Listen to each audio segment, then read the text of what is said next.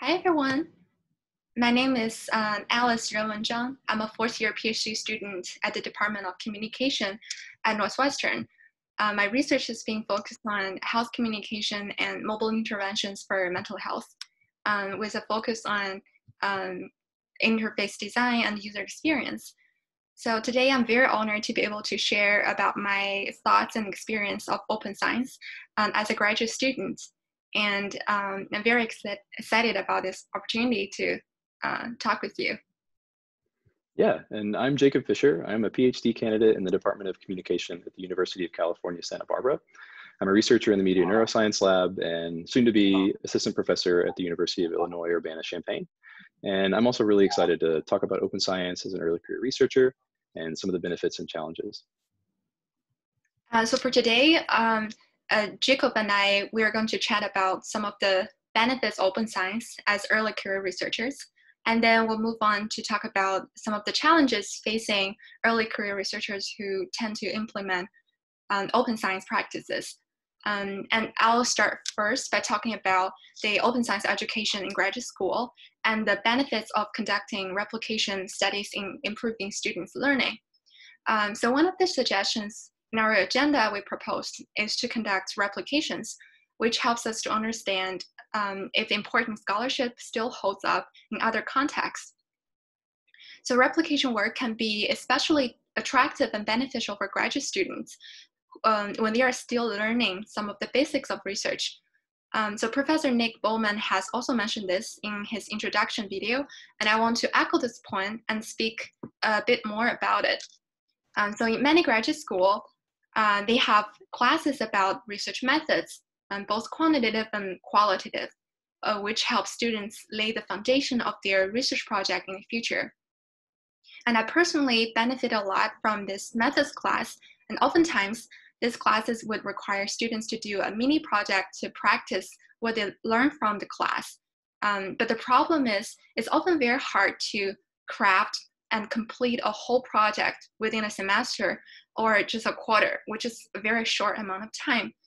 So this puts a lot of stress on students and also the teachers. And here's where open science and replication studies can help.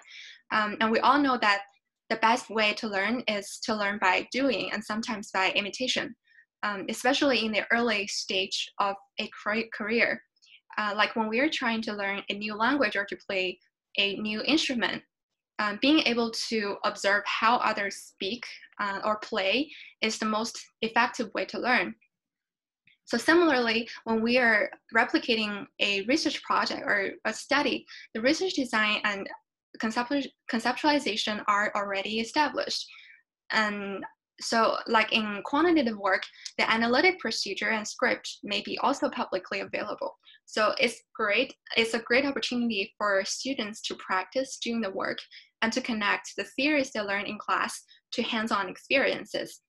And being able to do some replication work and stand on the shoulders of the giant when students just embarked on their academic journey would be definitely beneficial. It can also contribute to an effective learning and teaching experience.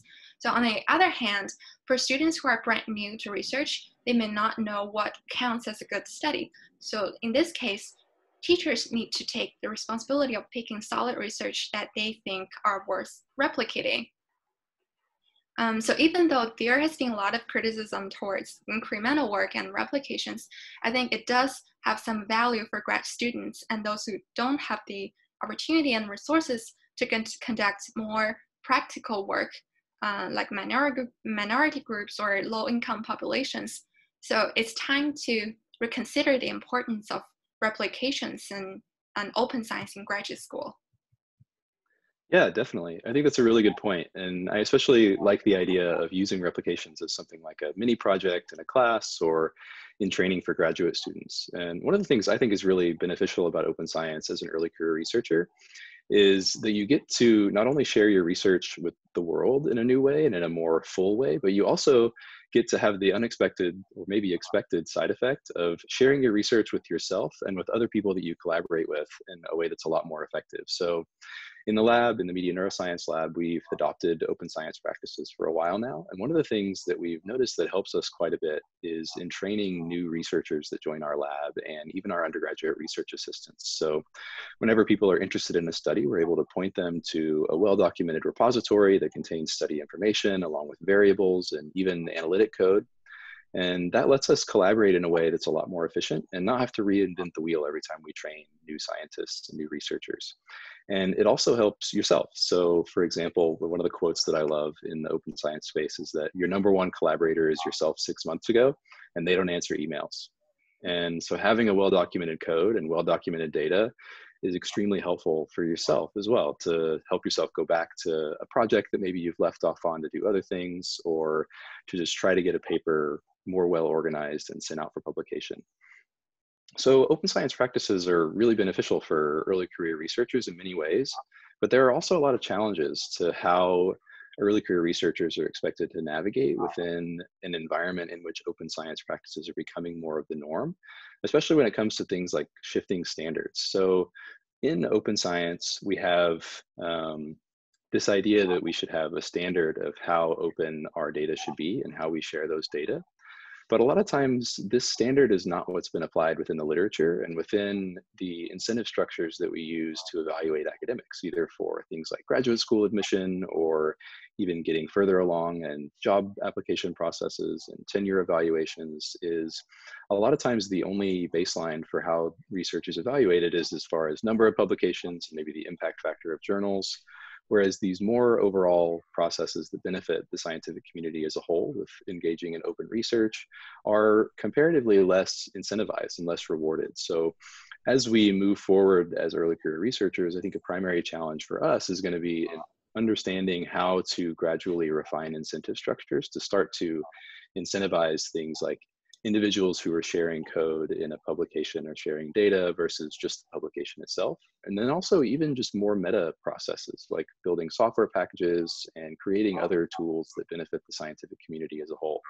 So I think this is going to be a challenge that we have as early career researchers, and a challenge that as early career researchers, we can kind of pass on to more senior scholars and those who are right now in these positions of making these decisions. Is how do we change the structures of how we're evaluating people like ourselves and other people who are applying for jobs and promotions, and how to incentivize open research practices and that benefit the scientific community as a whole.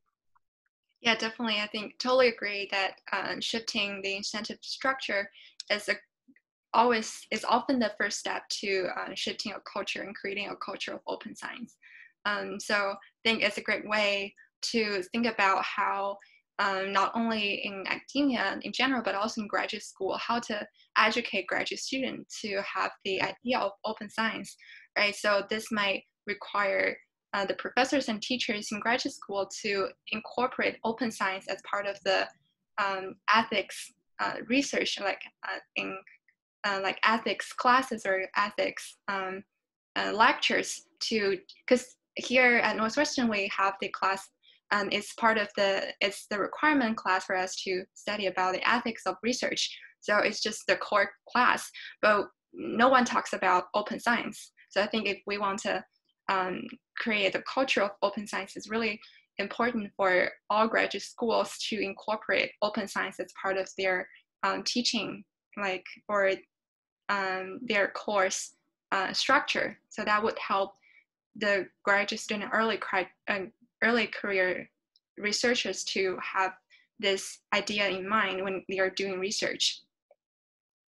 Yeah, absolutely. I think training in open science practices is critical as far as even younger researchers and people who are hoping to engage in more open science practices. Maybe that's something we can talk about a little bit more in our larger discussion with the rest of the panelists, is kind of what are some practical steps we can take to increase transparency and openness in research and refine the incentive structures in a way that's not totally changing everything all at once. So kind of what are the practical small steps that we can take? And I'm excited about our conversation with the other panelists. And if you have any questions for us, you can reach out or ask questions in the platform that ICA is using. And we look forward to chatting more and learning more about open science from the rest of our panelists. Thanks. Thank you.